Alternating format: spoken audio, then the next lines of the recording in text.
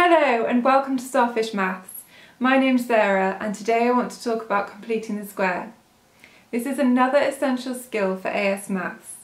I'm going to do 6 examples. Please do pause the video, have a go on your own and keep practicing them. We'll look at a couple of applications of completing the square, but please do check out my other video which is using completing the square to derive the quadratic formula.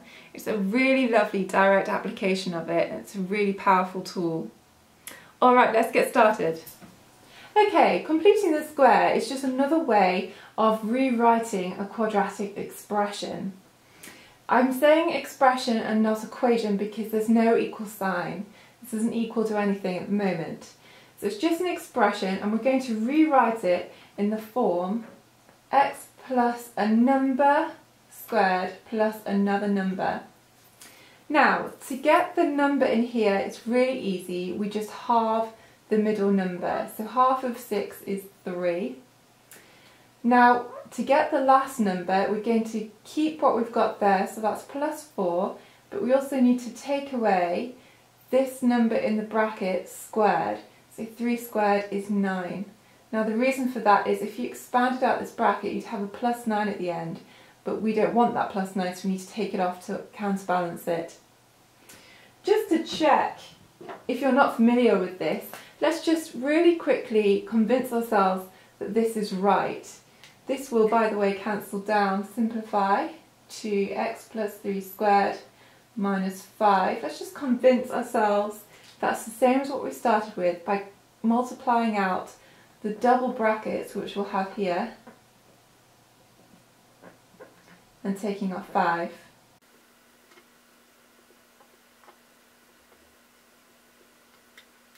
Yes, that's what we started with.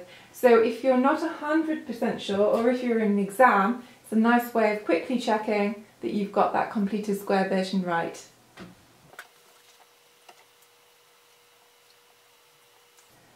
Okay, let's have a go at this one. Half of 4 is 2. Now because I've got a minus this sign, I'm going to put a minus there, so you just match the signs, that's no problem. Squared outside the bracket, we've still got plus 6, and we need to take off this number squared. Now minus 2 squared will be a positive number, so it doesn't matter whether you've got plus or minus in this bracket, you're still going to take off whatever that number is squared, so that will be 4.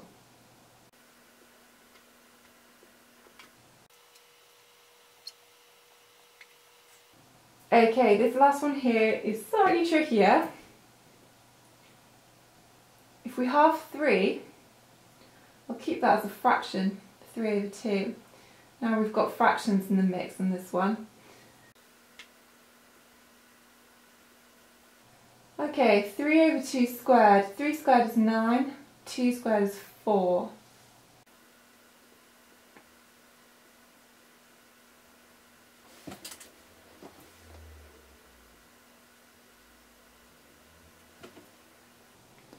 Okay, and that's it.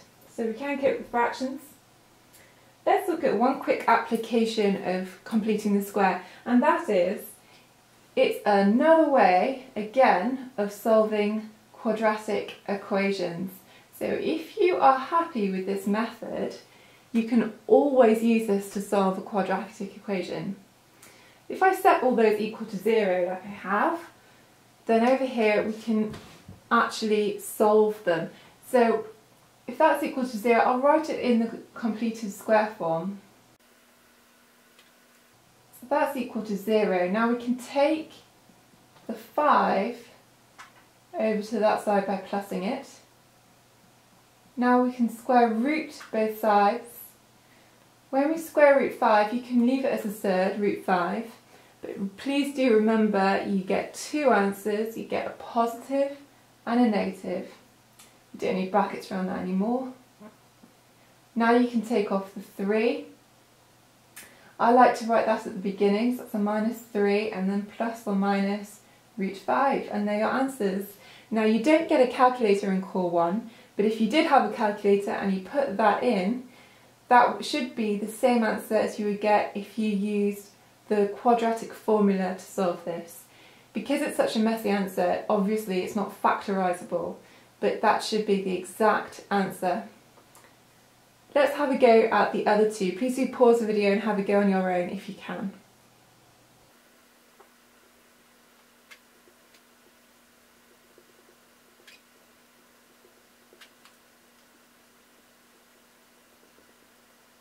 Okay, this one, because we got to the point that we're square rooting a negative number, you can't do that. In fact, that would be an imaginary number which you come across if you studied further maths. So it's got no solutions, no real solutions anyway. Let's do the last one.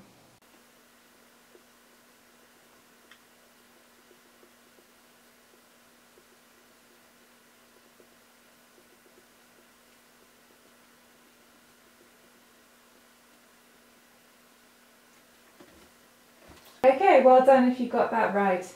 Let's now take a look at some harder examples.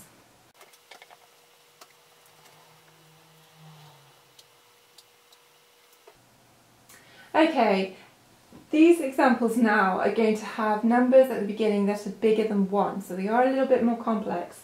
And the first thing to do is to take that number as a factor out of the first two terms. So that will be 2x now. Only the first two terms, the last term can stay as it is. Now we can proceed as normal. We'll halve this number to put it in here. Still got the plus 1 on the outside. Now we need to take off this number squared. 1 squared is 1, but we must remember to multiply it by 3.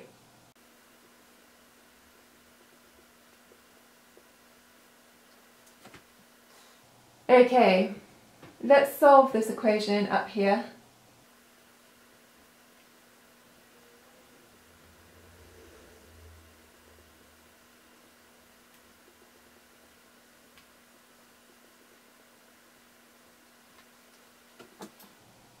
Alright, I'll give you a couple more. Please do have a go at them on your own. The last one's going to have fractions, so watch out.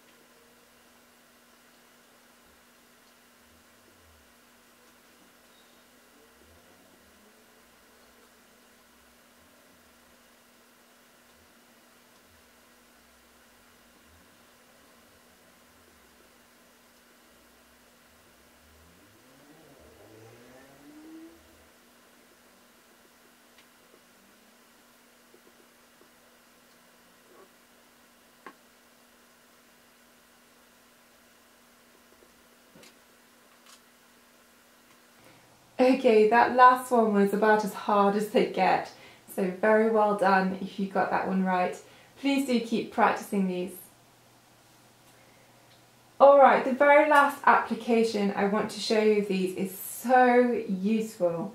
I'm going to put the first 3 examples we used back on the board.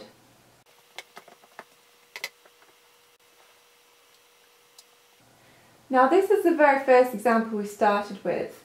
And this application is if we had this equal to y and we wanted to draw the graph. Now this requires knowledge of the transformations that you need in core 1. So that's if you've got adding and taking away on the inside and outside of functions, which way it will move the graph. If you haven't studied that yet, please do go learn that and come back to this part of the video. But if you have done that, great, stay with me. Please do have a look at my other video, by the way, that is looking at those graph transformations. Okay, so a quadratic graph looks, if we take the very basic form y equals x squared, it will have a shape, as you probably know, like that, like a U, and the y equals x squared one just turns on the origin 0, 0. Now this one's a bit more interesting, it will turn somewhere else, but it will still have the general shape. If we write it in the completed square form like we did at the beginning, now this has got adding and taking away on the inside and outside of the function. On the inside it's got an add 3, so that will move it horizontally. Adding moves it to the left.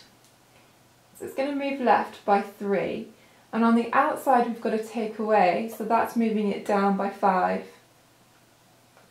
So take this graph, move it left 3 and down by 5. The turning point's now going to be down here somewhere at -3, -5. So you can just get the turning point coordinates literally just by looking at that. That's how useful completed square form is. Let's do that for the other two that we did at the beginning.